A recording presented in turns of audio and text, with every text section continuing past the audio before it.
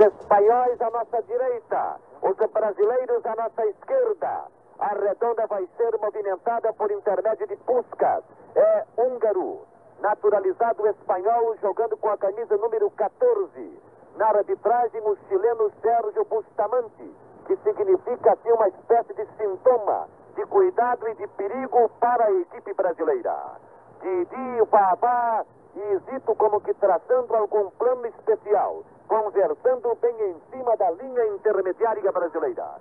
O árbitro olha para os mais diferentes ângulos da praça esportiva do estádio de Sausalito a fim de determinar o início da partida. Tudo pronto para o começo desta espetacular partida entre Brasil e Espanha pelo Mundial de 1962. É uma velha briga entre brasileiros e espanhóis no terreno futebolístico. O Brasil com mais técnica e com a responsabilidade de campeão mundial de futebol. Apita o árbitro, bola correndo. Puskás entrega na direita, Adelardo. Adelardo na ponta para Colar. Colar correu, alcançou, manobrando pela ponta direita, vai cruzar. Levantou, saltou, Didi dominou e espicha na ponta esquerda, então para Marildo. Correu, mas não alcança. É bloqueado por um adversário que a Passinha insistiu, recuperou, cruzou. Para rasteira, recebe melhor colocado, entretanto. Rodrigues em cima da linha de zaga da Espanha. Rádio Panamericana de São Paulo. Rádio Record de São Paulo, Rádio Clube de Pernambuco, Atlântica de Santos, Brasil de Campinas, Bauru Rádio Clube, Rádio Cultura de Monte Alto, comandando uma rede brasileira dos esportes em colaboração com a Gazeta Esportiva. Puskás vai descendo apertada, apontou para o gol, ergueu longe da cidadela de Gilmar. Linha de fundo, tiro de... Ouvem a Rádio Panamericana, PRH7, emissora dos esportes de São Paulo, Brasil, em colaboração com a Gazeta Esportiva, o maior e o mais completo jornal de esportes do continente. Em Arica está iniciada a contenda Uruguai e Rússia. Em Rancagua, também iniciado Argentina e Hungria. Em Vinha del Mar, cotejo que Fiori Gigliotti está irradiando para os ouvintes da Rádio Panamericana, 0 para Brasil, 0 para Espanha. Está formando o time brasileiro com Gilmar, Djalma, Santos, Mauro e Nilton, Santos, Zito e Zósimo, Garrincha, Didi, Vavá, Amarildo e Zagallo. Hoje, logo após o término da contenda Brasil-Espanha, estará Gilmar com uma tranquilidade impressionante. Vai devolver Gilmar para o gramado. Descarrega o arqueiro Canarinho, salta Amarildo. BR-19, Rádio Record de São Paulo, BRH7, Rádio Panamericana, BRH5, Rádio São Paulo, Rádio Clube de Pernambuco, Rádio Brasil de Campinas, Rádio Atlântica de Santos, Rádio Emissora Paranaense, Rádio Cacique de Capivari. Do comando da cadeia brasileira dos esportes para Gillette, em combinação com o Moro Vespertino Moderno e Branco Bárbaro Todo. Graças a Travas, sai na meta e agarra. Ouvem a Rádio Panamericana, PRH7, emissora dos esportes de São Paulo, Brasil. Ondas médias 620 quilociclos com Rádio Record de São Paulo.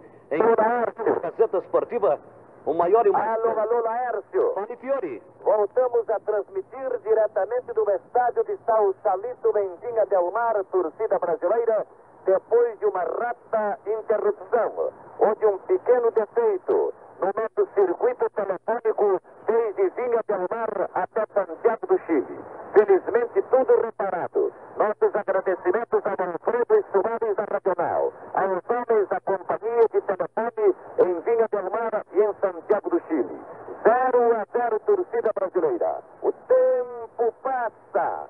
13 minutos de partida. Melhor a equipe brasileira, indiscutivelmente. Brasil e Espanha em Sausalito, com nosso plantão permanente acompanhando todas as demais partidas. Ouvindo as emissoras do Chile, ouvindo as emissoras do Uruguai, ouvindo as emissoras da Argentina. Informações precisas. Alô, Fiori. Em cima da hora. Fala, Laércio. Em Santiago, Alemanha 1, Chile 0, informando Gillette. Bola correndo no estádio Sausalito em Vinha. Eliminatórias, oitavas de final, quartas de final, semifinal e final. 5 etapas compõem o campeonato do mundo. Mas a primeira e única etapa da boa aparência está em fazer a barba todo dia com Gillette. 0-0 Brasil e Espanha. Movimentada a bola por intermédio de Gilmar, descendo para Djalma. Djalma rolou no ataque, então para Babá. nova. 0-0 Brasil e Espanha, movimentada, redonda, a bola desce na meia cancha, então para Patim. Patim dá o corpo para Peró, Peró dá para Puskas, Puskas dá para Adelardo. Atirou, gol! Gol de Adelardo! Cochilando a defesa brasileira, abrindo enormes claros, preferindo ou facilitando um tiro isolado de Adelardo, fuzilando da meia-lua da grande área brasileira. Ninguém para bloqueá-lo. Abriu-se o boqueirão. Adelardo vislumbrou o canto direito e atirou para fazer o primeiro gol da equipe espanhola. O tempo passa. 35 minutos de partida. Adelardo, 1-0 para a Espanha. Mas não há motivo para desespero, torcida brasileira. Esse foi um momento de descuido que pode servir de advertência e de inspiração para a equipe brasileira partir em busca da recuperação. Bola correndo, descendo para Garrincha, mas Garrincha bobeou, entrou agora para recuperar. Graças a Paragento, levantou para a boca do gol, saltou Piaró sem pulo. Saiu a bola pela linha de fundo, raspando a cidadela de Gilmar. Ganham nova vida os espanhóis, Renato.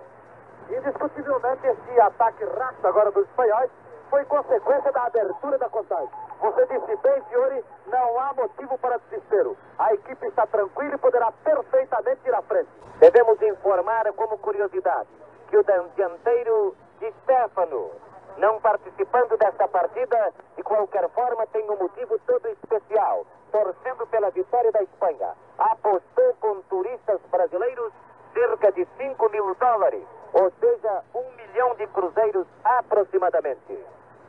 Tudo pronto para o início da etapa complementar.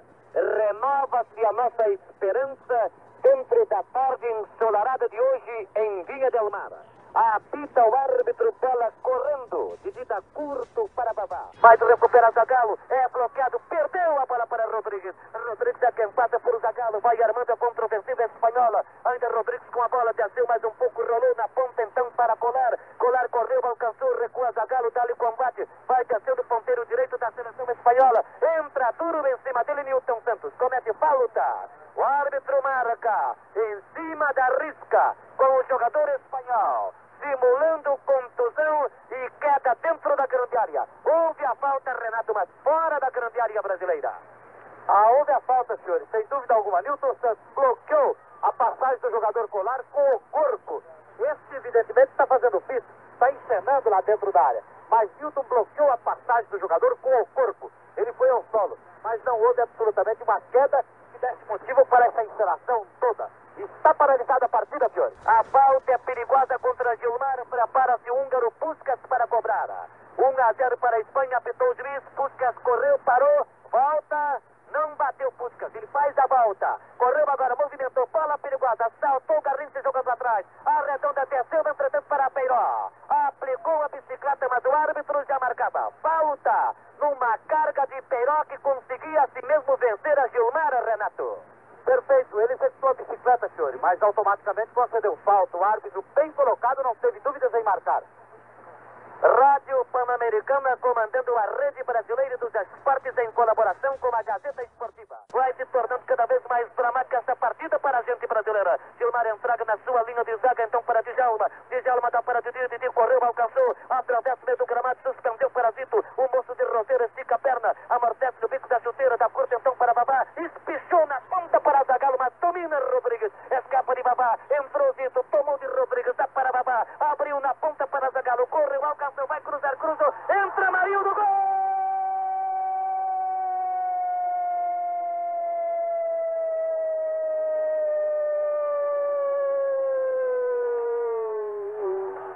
Gol brasileiro! Amarildo! Numa cruzada de Zagallo, lutando como um leão pela ponta esquerda. Cai emocionado Amarildo pela responsabilidade de substituir a Pelé e pela felicidade enorme de fazer o gol do empate. O tempo passa. 26 minutos de partida, etapa complementar. Amarildo empata para o Brasil. Agora, gente brasileira. Agora, torcida brasileira. É partirmos com confiança, com fé e entusiasmo em busca da vitória. 1-1 Brasil e Espanha. Final de matar a gente do coração em Vinha del Mar. Estamos nos aproximando dos últimos momentos da partida. Movimentada, redonda por intermédio de Gilmar. O Coro desce então para Nilton Santos. Nilton Santos dá para Didi. Vai correndo Didi, desceu para Garrincha. Já parou a jogada. É apertado por Graças. Pode passar. Demorou, tentou a finta. Passou por Graças. Tem Didi para o passe. Demorou, não passou. Escapou agora de Graças. Ajeitou, pode levantar. Ainda prendendo a bola. Empurrando o adversário. Junto à linha de fundo. Vai cruzar, cruzou. Entra, Marido. Gol!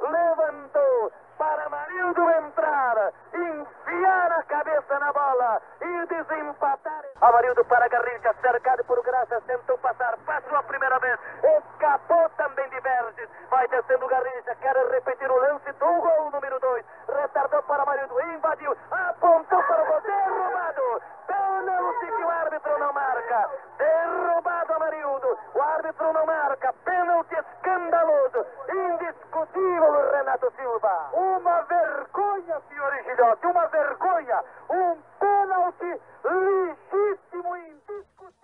Zósimo passa pelo meio do gramado, ainda Zósimo com a bola, vai correndo, retarda para Djalma, o Brasil prende a bola para consolidar o resultado. Falta finalmente Amarildo, o garoto Esperança, autor dos 2 gols brasileiros. Djalma para Didi, finta espetacular em cima de Puskas, Didi faz a volta, recua de longe para Gilmar, a fim de consolidar a vitória brasileira. 2 para o Brasil, 1 para a Espanha. Agora transporta alegria no coração de todos os brasileiros que se encontram em Vinha del Mar. Já estamos dentro do período de desconto. 2 para o Brasil, 1 para a Espanha.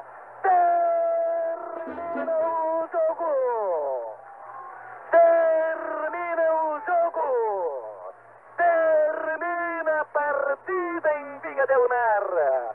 Aquela preocupação que nos envolvia, aquela inquietação que nos preocupava, quando perdíamos por 1-0, acabou se transformando numa vitória de raça, numa vitória de coração, numa vitória tipicamente brasileira. E este garoto Esperança, o nosso Amarildo, com a responsabilidade de... E agora a torcida brasileira encontra-se com Leônidas da Silva, o maior craque de ontem, observando o futebol de hoje. 2 para o Brasil, 1 para a Espanha. Vitória brasileira em Vinha del Mar. Leônidas da Silva. Os amigos da Panamericana, do Brasil, vitória realmente estrondosa obtém o selecionado nacional na tarde de hoje. Depois de interiorizado naqueles 45 minutos, em que a representação espanhola jogava a sua melhor partida e que seria quase irremovível aquele resultado, dada que as nossas peças não haviam se entendido de uma maneira satisfatória e que justificasse, inclusive, o progresso que foi apresentado nessa etapa complementar. Os nacionais voltaram à etapa derradeira, sempre na esperança de com o seu verdadeiro futebol, e desprendendo-se um pouco mais um sistema ofensivo, viessos a encontrar esse resultado, que é prêmio realmente dos esforços realizados nessa etapa derradeira, quando principalmente os espanhóis se trancavam na retaguarda, procurando assegurar aquele resultado da etapa primeira. Deslanchou o Brasil então no setor ofensivo. Passou o Zagallo a descer um pouco mais, preocupando o seu marcador. E Zito, que na primeira etapa, então passou a existir aquela falta de elo existente pelos espanhóis, que dominavam o centro do campo sempre com 3 homens, e com Puskas, que era realmente um homem perigoso no ataque pela sua habilidade, que era facilmente anulado pelo jogador Mauro, passando a marcar mais de perto e não permitindo os lançamentos tão perigosos executados naquela primeira etapa. Tivemos então um ânimo redobrado dos nossos atletas, com Nilton Santos passando a funcionar também mais como um homem ofensivo. E daí viemos encontrar então o tempo de igualdade.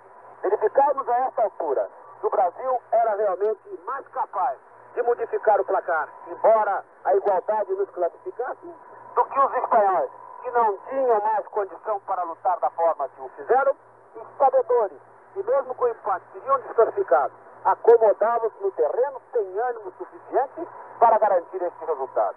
O que se viu é que a seleção brasileira, não conforme com esse placar, passou então a funcionar no setor mais ofensivo, para que Garrincha, numa jogada prodigiosa, envolvendo 3 dos seus atletas, cruzou para o lado oposto, em que se encontrava isoladamente o jogador Amarildo, e este selou definitivamente a sorte da partida.